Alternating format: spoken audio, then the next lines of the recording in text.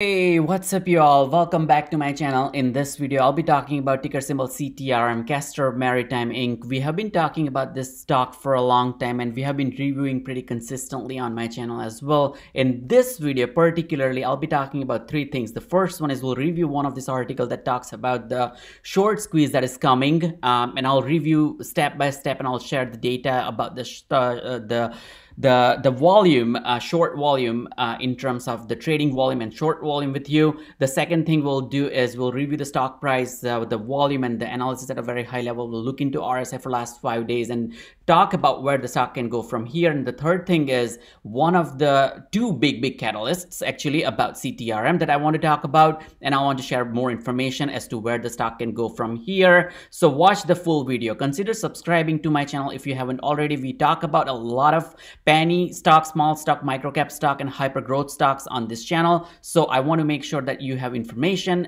about the analysis and research I do. So consider subscribing to my channel. Click on the like button if you haven't already. It takes me a while to do this research, share this information with you, and post this video. Click on the notification bell if you have already subscribed so you can get timely updates as to when I post the video and share it to public.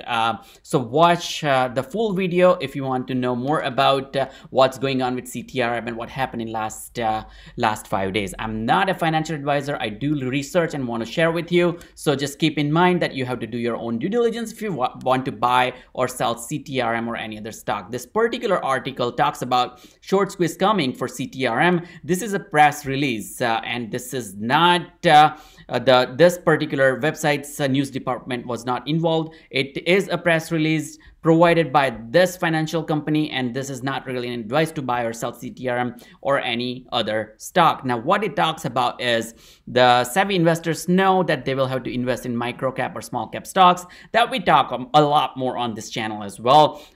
Basically, they have catalysts coming up, whether it's an FDA approval, whether it's one more stock earning for the company, if there is a new technology that is involved that can change the game for the company and for the better of this world, so on and so forth. So this is what this article talks about. It also includes some of the hyper growth sectors like genomics, and we talk about BNGO that falls into this sector, semiconductor, 3D printing, we talk about NNDM in this sector as well, electronic vehicles, we talk about like multiple stocks there, and there are some big catalysts, chance of getting FDA approval, some of the LiDAR and SaaS companies. So LiDAR, we talked about FRSX, the Foresight Autonomous, that's once again, it's a penny stock. We gained a lot of good return in FRSX when we reviewed earlier this year or maybe late last year. So FRSX is one of the great example. What this article basically talks about, if you take a look, is why we are excited. Now, the company CTRM or CASTOR Maritime, looking at this, it's a penny stock. Once again, it's a very small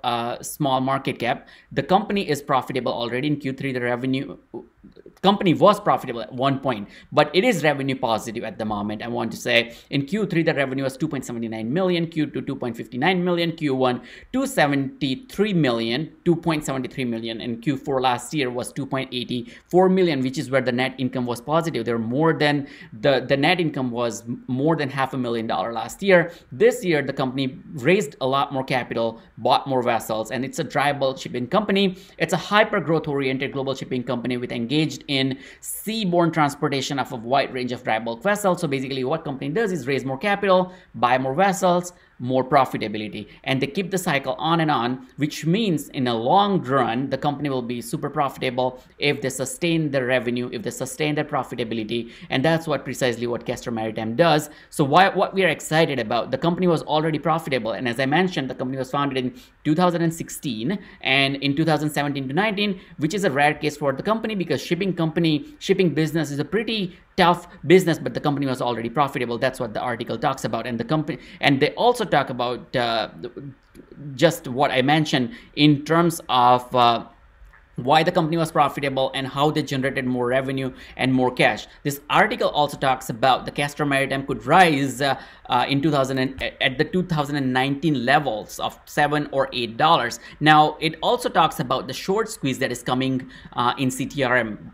actually I tried to find this data, but I could not really see a huge short volume. The short volume ratio is 28% as of 26th of February, which does seem like pretty in line as to how the stock has been performing so far. If you take a look at the short volume, it was quite honestly 33 million on 23rd, 31 million 24th, and actually it is decreasing. So I do not see or foresee there could be a short squeeze in CTRM, but just wanted to share this data.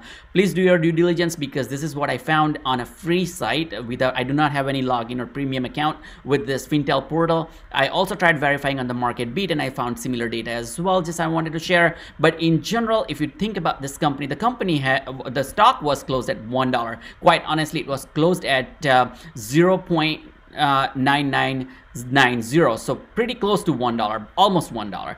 But $1 level is pretty important for the stock. As you can see, for last 5 days, right here, the stock dropped from $1.23 level to 99 cents, and the stock was down 20% in last 5 days. 1 month is 40% up, 6 months pretty high, close to 500% up the stock price. And right now, $1 price point is pretty important for stock because it is trying to regain the compliance from Nasdaq. Now, what we have to look into is the stock has to trade at $1 or above for 10 consecutive business days. Now, CTRM has already finished those 10 consecutive business days, but we do not have official confirmation. So we'll have to wait till we get official confirmation, but the company has time until June 2021. So we don't have to really worry about it. It's not the end of the world, or the stock is not going to get delisted if they don't get the compliance this time around. They have more time in future to regain the compliance. So, but I hope that hopefully, because it is consistently trading above $1, so let's wait for a couple of days. Hopefully we'll get the confirmation for regaining Nasdaq compliance for CTRM. Right now, until we get the confirmation, official confirmation, the company is at risk of getting delisted from Nasdaq, but that is not going to be the case in upcoming days. So we'll be able to find out. Their volume on the last trading day was 78 million compared to the average volume of 177 million. Looking at the chart, if you take a look, the barcoding happened after 12 o'clock on the last trading session. $1.01, 2 cents, or maybe $1 and $1.01, and the stock closed at 0.9990 level. Now the RSI looks pretty healthy, more on the oversold side, which will help the stock ramp up. It depends once again upon the market condition. Looking at the 5-day chart, as I mentioned, the stock dropped right here, and it was a significant drop of close to 25 cents, but then it got back a little bit higher right here at $1.16, could not sustain, went back and closed at almost at $1. As I mentioned, there are two big catalysts. One catalyst is to regain the compliance. Once it regains the compliance, there will be more confidence.